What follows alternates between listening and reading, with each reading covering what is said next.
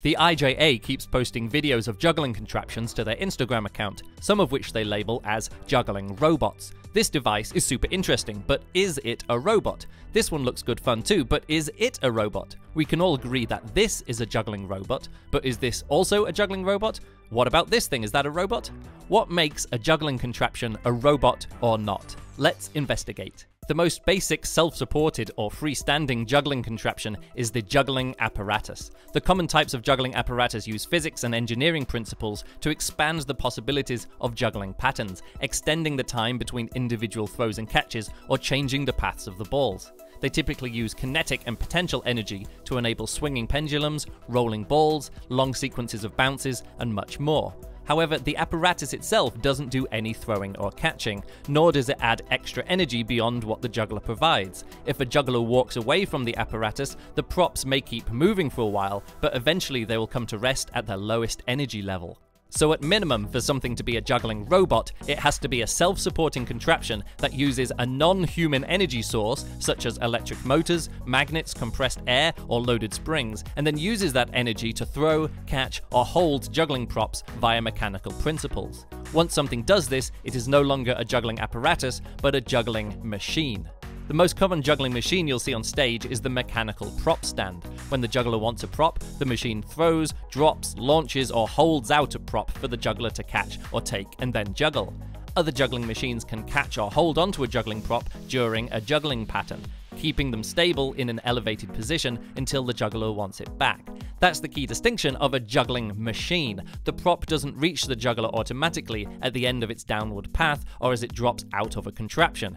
The juggler triggers the action when they want it to happen, and the juggler has to be there to complete the job. The machine itself isn't doing the juggling, so a mere juggling machine can't be a juggling robot. So at a minimum, for something to be a juggling robot, it has to be a self-supporting contraption that uses an external energy source to mechanically control juggling props and also doesn't need a human juggler involved to keep the juggling going.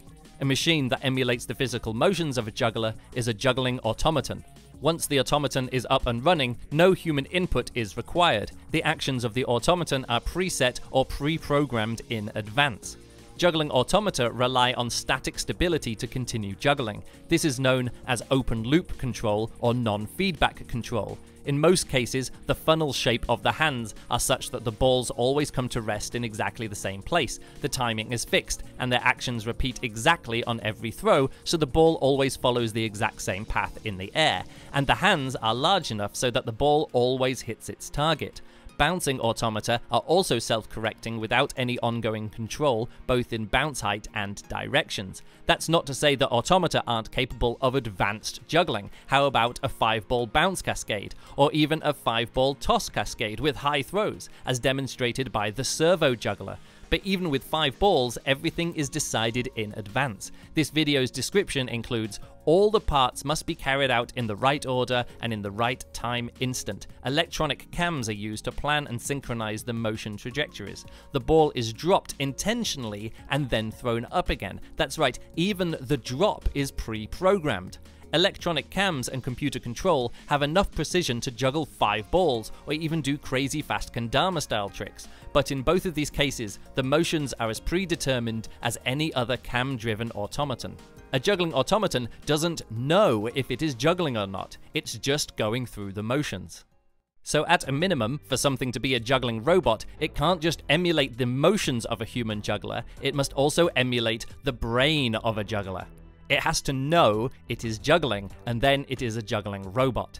If there isn't a ball to catch and throw, or bounce, it won't move at all. As soon as there is something to be juggled, it will start juggling, and if there's no ball to catch or bounce, it will stop juggling. To know if it should start catching and throwing or bouncing, a juggling robot uses sensory input. It couples that with an ongoing decision-making process to continue the juggling pattern. It's a dynamic system needing continuous feedback and control, and this is a very difficult problem to solve. So difficult, in fact, that in all my research I've only found a single example of a juggling robot that can juggle 3 balls, and it only manages about 5 or 6 catches. The Disney Research Labs robot only does half the cascade. 2 of these robots facing each other could juggle 3 balls, I'm sure.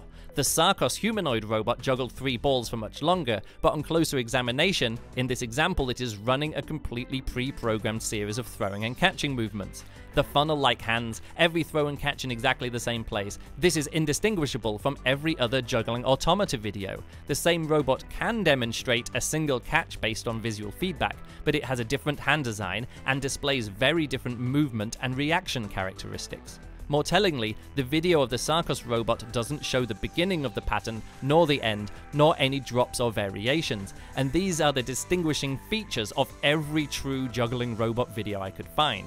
So this 2019 example from Shiba University is the best robot juggler you can see at the moment. Anyway, next time someone shares a juggling contraption on Instagram, watch carefully to see if it knows if it is juggling or not, or if it's just going through the motions. It's probably a juggling automaton, not a juggling robot, but that's not a bad thing. Building juggling automata is a great test of design and manufacturing skills. That's why so many of these are made by university students or beginners tech demos for automation companies and experts. Demonstrating precision is the entire goal of a juggling automaton, and because they work so flawlessly and their actions loop so perfectly, they are weirdly satisfying to watch.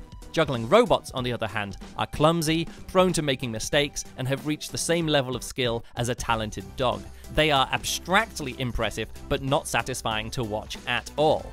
And this is all good for me as a professional juggler and entertainer. Juggling automata are great for Instagram posts, science exhibits and art installations, but not live shows. Juggling robots are still research projects and have less skill than your uncle who kind of thinks he's cool. We humans don't have to worry about the competition at all. That is, until someone tells Boston Dynamics to try a robot juggling project. Thanks for watching. If you've enjoyed this video, please consider supporting the creation of more videos like it via Patreon. Go to patreon.com/Luke Burridge.